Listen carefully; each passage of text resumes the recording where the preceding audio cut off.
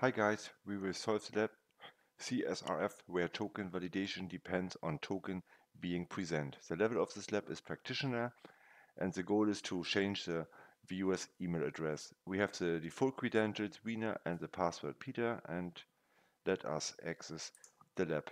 Okay, first make sure that you proxy your traffic through Burp, and in Burp deactivate the intercept is on button.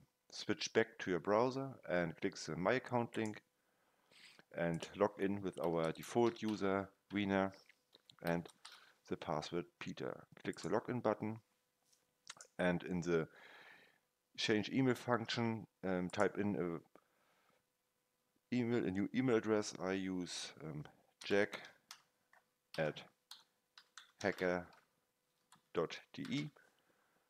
Click the update email button and you see we changed the email address to jack@hacker.de.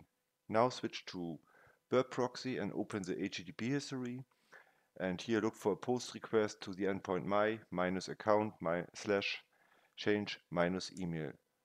Send this request to Burp Repeater and open Burp Repeater.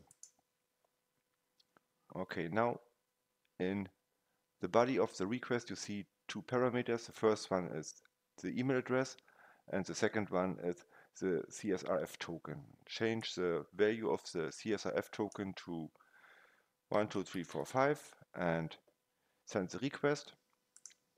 And you see in the response section we received an HTTP 400 bad request invalid CSRF token. Okay, now try the following. Delete the whole CSRF parameter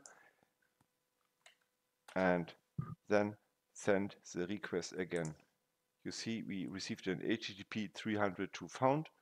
That means that the request is now accepted. Okay, in the request section right click and go to the engagement tools, and here shows generate CSRF POC. In the request section scroll down and change the mail address to maybe JSON and click the options button and check the checkbox include auto -submit script. Click the regenerate button and then the copy HTML button. Switch to your browser and click the button go to exploit server, and here scroll down to the body section and replace the text with your CSRF POC. Paste in and click the store button. Scroll down and click the view exploit button and you see we change the mail address to jason@hacker.de and we solve the lab.